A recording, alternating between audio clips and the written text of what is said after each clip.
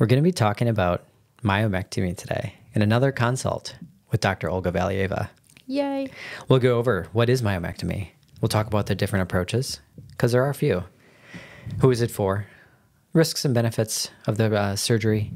And we'll even talk about pregnancy implications to follow. All right. Hello and welcome back to the New School ObGYN podcast, a podcast in women's health, but for everyone. Our goal is to promote good and reliable knowledge because the source of information matters. My name is Eric Schmidt. I'm a board-certified ObGYN, and today I have with me yet another board-certified ObGYN, Dr. Olga Valieva. Hi, friends. Cut you off. Please consider downloading and following along. We're on all the major podcast hosts, and check us out on YouTube for the video podcast. All right. So myomectomy. Let's talk about that a bunch. Olga and I do this procedure on occasion. Probably a little more than that, actually. But I think I do it more than you do it. Oh, do you? Because you don't We'll like pull it the as numbers much. on that since we're a numbers podcast. So we'll go over some quick terminology and anatomy review. Olga, explain to me, as if I were your patient, what a myomectomy is. Eric, I'm on vacation. I don't want to work today. You are on vacation. You're dedicated. Myomectomy is essentially removing the fibroid from uterus, whether it be 1 or 10, depending on how many you have. It's just surgical excision of the fibroid. Yeah. We've talked before about fibroids. They are typically benign, really rare for them to be cancerous, but they can cause a lot of pain, bleeding for women, patients, and a lot of pressure symptoms as well. So one of the ways that we manage them or treat them is by surgical excision of just the fibroids themselves. Yeah. And maybe we can pull a surgical video to put in the YouTube video for this too. But, myomectomies can be done in a few ways. We had a hysteroscopy podcast before, which the fibroids, depending on where they are, can be removed through hysteroscopy, which is nice. That's a quick, easy procedure. It's not quick. Quicker. Fibroids are a little more dense. Yeah. Than when you're doing hysteroscopy. Those polyps are nice because they just come out so easily. But we're talking about fibroids, and we'll pull up some images. Again, submucosal. If you look at the uterus and it has this balloon pear shape, submucosal is most towards the inside, the middle, where the bleeding comes from. And so, or a pregnancy would be if a pregnancy was there. But like with that hysteroscopic removal, that option is very nice, quick, easy procedure. Listen to our hysteroscopy podcast. Majority of this podcast, we're going to be talking about laparoscopic and the robotic, and also potentially the open myomectomy for the fibroids that aren't in that middle of the uterus. So yeah, Olga, tell us a little bit about the laparoscopic approach, because you can have it with or without robotics. Sure, yeah. Painful. So with laparoscopic approach, just with any other laparoscopy, we make several small incisions. I typically only do 4. Do you do 4? Usually, yeah. Usually 4, yeah. Depending on, again, patients. Sometimes 5. These are like less than a centimeter little. Oh, those are so annoying. Incisions. Yeah, so they're teeny tiny incisions. So we put all of our instruments through the small incisions. We make a cut over the uterus and scoop out all of the fibroids, put them into, depending on, different providers' technique, we have a more slating bag, essentially something we put inside and put the fibroids into it, and then cut them into small pieces to make them come out of smaller incisions. And then we close the holes and we go home. Yeah. Yeah, in these fibroid surgeries, it can be a little more difficult. Sure. And so when we're talking about laparoscopic through the tiny incisions, you have to close those. Well, then you're talking about, you have to cut them out of the uterus. Then you have to close that defect that's in the uterus now. And suturing laparoscopically is a very skilled technique. I'm just going to go ahead and say I suck at it. Yeah, I wouldn't say that. But now we have the options such as robotic assisted, and which makes suturing laparoscopically much easier. But just allows for a lot more dexterity internally. So I don't think I've done a straight laparoscopic myomectomy probably since residency. And that was pain and suffering. So I do them all exclusively. Yeah, you kind of need a good, really well-oiled machine. Usually it's good assistance, things like that. So, but, because traditionally this procedure was done through a larger cut incision, which was like an incision that someone would get during a C-section, or maybe even an up and down incision that goes from the pubic hair up to the belly button or higher. Or higher, yeah. Because unfortunately, sometimes these fibroids can grow quite big. And yeah, so yeah, and the decision to head to myomectomy, we talked a little bit about the procedure itself there. Just now, go ahead. I was going to ask, how do you decide when to do an open versus robotic? It's a good question. Some people, you know, if you're not at a center where they take care of, you know, complicated surgeries regularly, and don't do a lot of laparoscopy, you know, probably they're going to do an open, no matter the size, really. And so, you know, being with a provider surgeon that, you know, does these regularly and can do it laparoscopically, you know, not all areas will have one, but it is, you know, you can hopefully find a place where they specialize more in it. To do laparoscopic surgery, you need to have a little more room in the abdomen to operate your small little instruments that go in.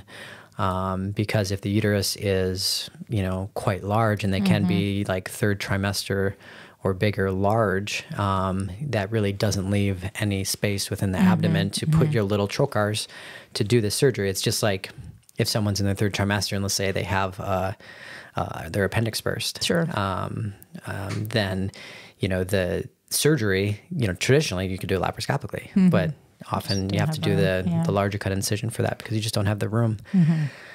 So yeah, there is a size, and that size matters between each surgeon, what they're comfortable with proceeding, and the number of fibroids and too. And the patient as well. Some people have, even if they have the, say, 25 centimeter fibroid, but they have a longer torso and you have more room to put your instruments versus somebody who has a shorter torso and you just don't have any room to manipulate anything internally. So yeah, so it's a joint decision between you and your surgeon on the best route for you. But likely you're doing this surgery because there's a reason.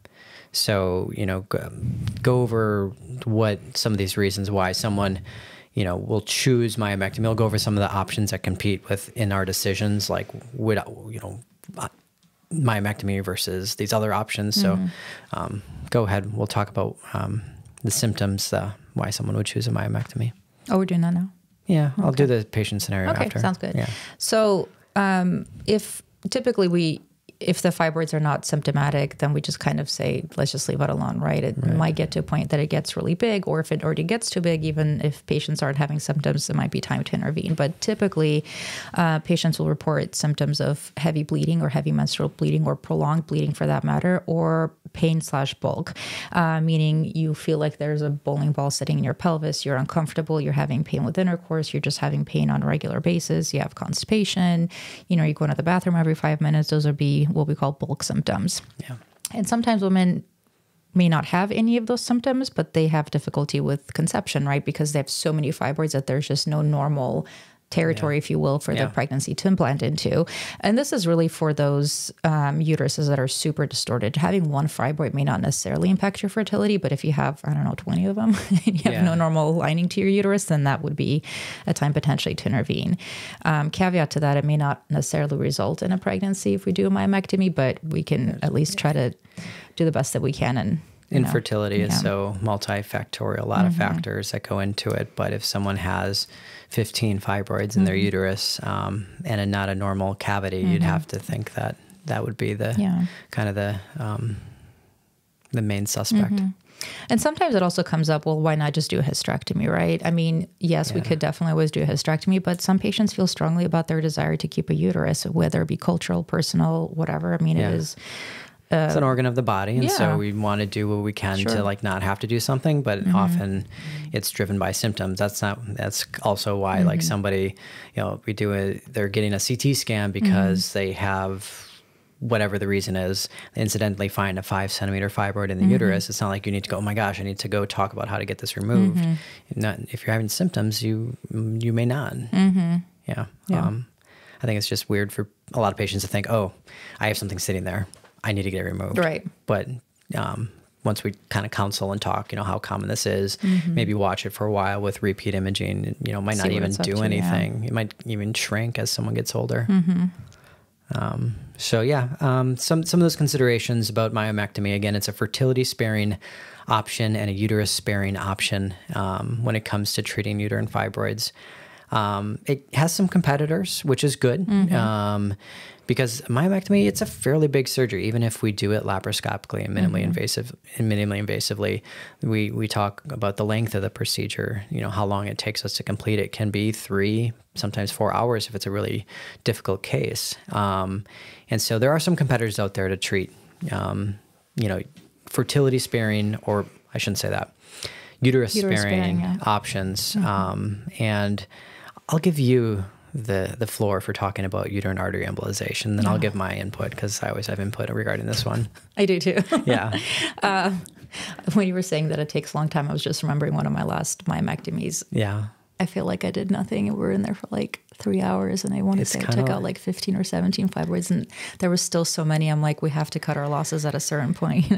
You try to get what is, you know, what's like if it's for bleeding or if it's bulk, you try to get out what you know, what are the main causes. And but there's a point, you're right, where it's kind of like just chiseling away, and eventually you see the progress, but it can be pretty daunting. Yeah. At that point, it was just like length of surgery and bleeding, like pros right. and cons, Anywho, sorry, I digress. So uterine artery embolization. This is a procedure that we don't actually do. It's something that is done by radiology. It is a procedure where we essentially, gosh, for lack of a better word, essentially strangulate the uterus, right? We cut off majority. Well, I mean, we cut off the blood supply, so it just cut off the blood supply to the uterus. Passes. So yes. Just a euphemism, Eric. Yes. So what the radiologists typically do is we do an MRI, and we map out what the blood vessels or where the blood vessels are leading to the uterus, and specifically the fibroids. And then they put catheters through the femoral veins, which are the major veins in the leg, and kind of snake it up towards the uterine vessels and arteries, and put a plug or a dam, depending on, you know, there's different types of these. And yes, they slowly cut away the blood supply to the uterus, and fibroids really need that blood supply to grow. So when you take away essentially their source of nutrition, their food, they're going to shrivel up and not die. A different word, just shrink. It is an option to help shrink the fibroids. They're still going to be there. They're not going away. They're just getting smaller. And typically we expect about 30-40% shrinkage of the fibroids. It's not going to be 95%, but it may be enough to either A, decrease bleeding for a patient, or B, decrease their bulk symptoms, or both, right? It does take time. We don't expect the full shrinkage. Is that a word? It's used often in different lights, but yes. The full... What's another word? Shrinkage to happen. Degeneration, sure. For about 3 to 6 months. It just depends on how many fibroids, what their shape and size is. And during that time, you know, patients can have, you know, discomfort, cramping, low-grade fevers, occasional visits to the hospital for pain. I'm not going to lie, I don't have a lot of people take me up on this one, but it is something that I talk about every visit. But you're very thorough. I mean, you have to be. Yeah, that's why we have you here. So I can talk about shrinkage. Sorry. That's what happens when I'm on vacation. To have fun. She's on vacation. She's doing this on her spare time, everybody. Isn't it always on my spare time? Yes, it is.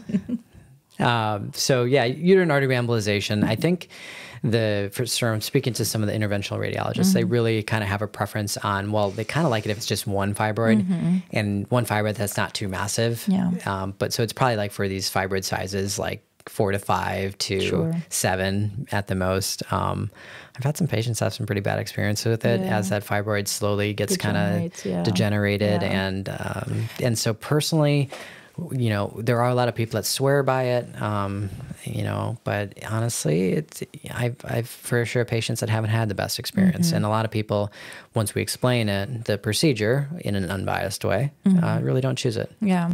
And they still need to have a consultation with a radiologist as well. So sometimes the radiologist will map out their uterus and say like, not the best candidate. And it is what it is. So it's, you know, give it a shot. It might work. And the thing too is if somebody's doing all of this and really hopes for pregnancy in their future, it's not necessarily, you know, myomectomy has kind of proven track record with pregnancy safety going forward. There are risks that we'll talk about, but it's pretty well studied. Uterine artery embolization doesn't have that necessarily. As far as, you potentially could get pregnant, but it's kind of unknown how much that uterus is going to be damaged by that inflammatory degeneration that goes on. Just a lack of blood supply too. So we just don't know. So it's not something that we'd recommend to say like a 25-year-old, right?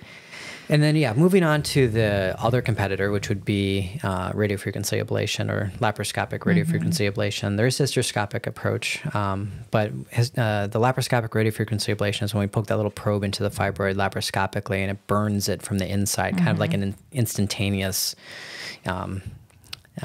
degeneration or inactivation of the fibroid. Kind of a newer treatment over the last 10 years or so. And so, again, it's just not been around long enough to have the proven track record for safety in pregnancy. So while people have gone on to have pregnancies after this procedure, it still falls under the category of we just don't completely understand how that affects the uterus muscle going forward. Yeah, because we assume that we're only targeting the fibroid, right? We just don't know if we're going to damage it. But at AAGL, I remember they were talking about it quite a bit, and the numbers don't seem to. One of their laparoscopic conferences that we went to this past year. They don't have a lot of pregnancies, but the few patients that went Rogan did get pregnant. Their outcomes are about the same as, pre-ablative.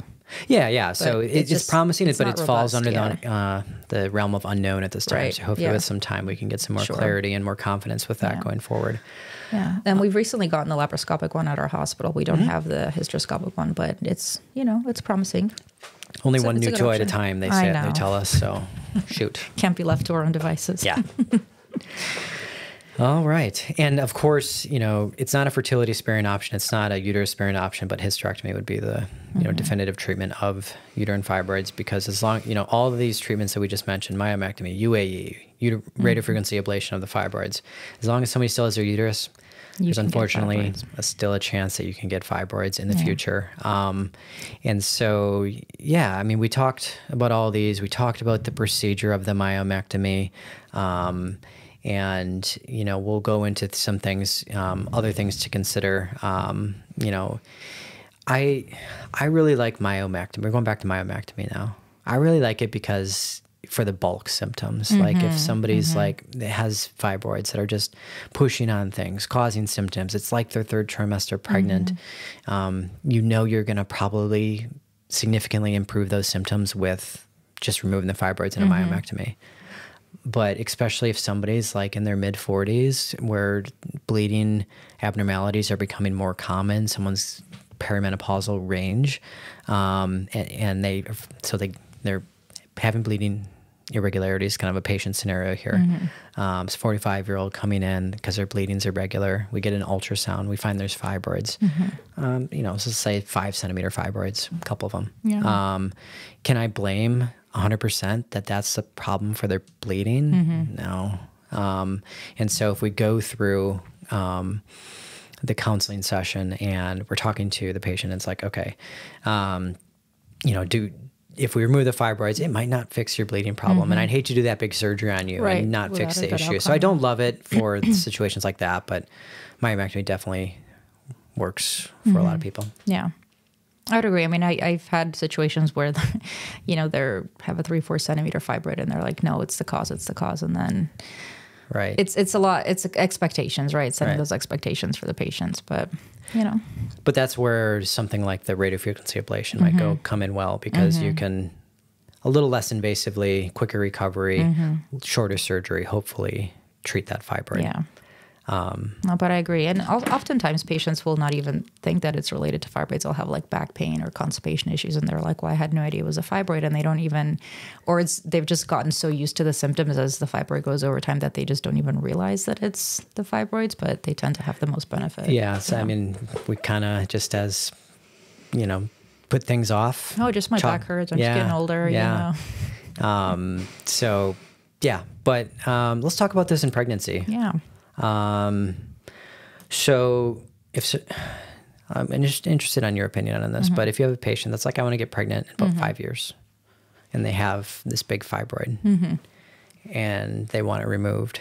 Let's say they have a 10-centimeter fibroid, having some minimal to no symptoms, no bleeding symptoms, no pain symptoms. How do you think you'd talk to that patient about like I don't want my pregnancy for 5 years, because I know there's some differences in opinions. I mean, I think It ultimately depends on, again, the symptoms versus no symptoms. The one thing I was talking about is I don't know how long it's taken this fibroid to grow. Could have taken 10 years to grow, could have grown over the last 6 months, right? So I think in a completely asymptomatic patient, it would be, we could repeat the ultrasound in 3 to 6 or 6 months to a year and see like, hey, has it grown much? If it's growing a lot, then maybe let's move on it, because 5 years down the road, it might turn into an abdominal myomectomy versus laparoscopic, right? So, I mean, no, is it going to prevent new ones from growing? No, but it might it'll fix this one, right? And then maybe you can talk about, OCPs or other options to help and again, slow down growth of new ones, but it just depends on. Yeah, and just to emphasize the point, this patient wants pregnancy, and so we're not necessarily considering the uterine artery embolization or the radiofrequency ablation for this patient. But just as you just said, that if we're like, okay, let's do surgery, we found the fibroid, let's get it. We remove that fibroid, and the patient tries for pregnancy in 5 years. They get an ultrasound. Oh my gosh, they have another one. Whereas if you do that surgery a little bit closer to their desire for pregnancy time, if that's what they want, then hopefully you avoid a second surgery. Right. Again, it depends on if it's growing or not, right? Because if it's stable, watch it, right? And then do it closer to conception, so you're not having to worry about a recurrence. A lot of things that go through our mind when we are seeing patients, and not everyone or not every situation is the same. So we like to approach it. Yeah. And then there are patients that are like, I don't care. I don't want it in my body. That's cool, Right. Body. Yeah, I understand it. If you have a cantaloupe sitting there, I wouldn't want that either. I think I'd name mine if I had one. Yeah. Boy or girl? I don't know. Well, it doesn't have to be. It comes out of the uterus. Yeah. Well, I don't know. All right. So other pregnancy considerations. How long do you wait after? Depends how bad it is. Like how many incisions you made? Sorry, what was the question? What do you mean? How long do I wait for what? Pregnancy, sorry. How long to wait for pregnancy? Yeah. Depends on what it is. It depends how bad the myomectomy was. If it was pretty simple, not too deep into the muscle, 3 months. Yeah. If it's a really, multiple incision deep into the muscle, probably 6. Yeah. Yeah. Same? Yeah. Yeah. I probably err more on the 6 months, just for everyone. I think it's just my paranoia. Yeah. No, yeah. I mean, I'm talking, I'll say 3 months, because definitely for this, unless somebody's, again, all factors considered, every patient's different. If somebody's on a tighter schedule, could consider options, but might talk to that patient about more leaning towards what we'll talk about next is... Have you seen any head-to-head about 3 versus 6 months? Because I haven't seen that as far as pregnancy I think outcomes, because it's just expert opinion, right? Right. Yeah. And so, if a person has an expedited timeline and they don't want to wait that time, they'll say they accidentally get pregnant. Maybe we'll talk about C-section for the delivery more, because if somebody is now pregnant, congratulations. After your myomectomy, and now you have a scar in your uterus, though. Just like if somebody had a C-section in their first pregnancy, now they're pregnant again, they have a scar in their uterus. And we know that can be a potential rare but dangerous scenario. So that scar isn't as strong or stretchy as the normal tissue. So labor is a stressful time. And so during labor, that stress can start to tear that old scar. And it's called a uterine rupture, and can be quite an emergency, both threatening for mom and baby. So that's why for a lot of these patients who have especially deeper fibroids in their muscle, for sure we're talking about hysterectomy. No. No, Eric. Oh gosh, I'm a bad doctor. We're talking about cesarean, C-section delivery, cesarean birth, as was just changed as the politically correct way to phrase that was a 2021 article. Okay. So we're behind. We're within. Yeah. But so if somebody has a scar, especially in the thicker muscle of the uterus, that chance of uterine rupture kind of increases by 5 to 6 fold over just a history of a normal C-section. Yeah. And to clarify for those of you that may not necessarily know the nitty-gritty of C-sections, when we make that typical C-section, the scar is over an area that doesn't have a lot of thick musculature. And usually when we do myomectomies, for the most part, they're over a really muscular part, and that's the contractile part of the uterus.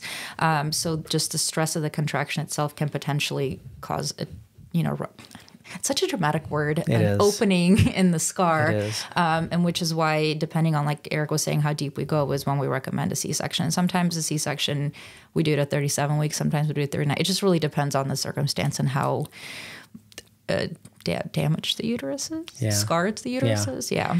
It's pretty rare that I have a patient and I'm counseling them on this and that this is like a point of concern because they've just been suffering with their fibroids. Sure. And they've been suffering trying to, with infertility potentially. And so this is a little bit more of an afterthought.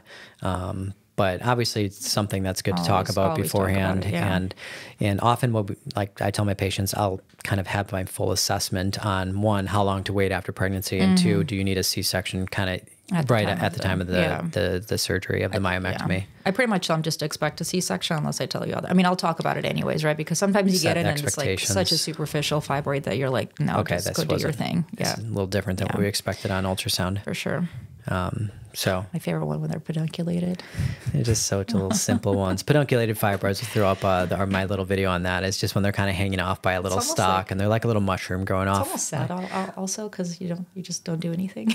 You're just like, oh, well, okay. Well, you're relieving them of that pain. I know, but like as a surgeon, it's like, I want it to play. Right.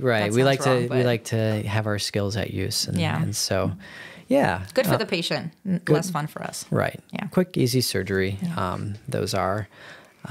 So yeah, we talked a lot about myomectomy and its competitors and how we make this decision and try and preserve the uterus.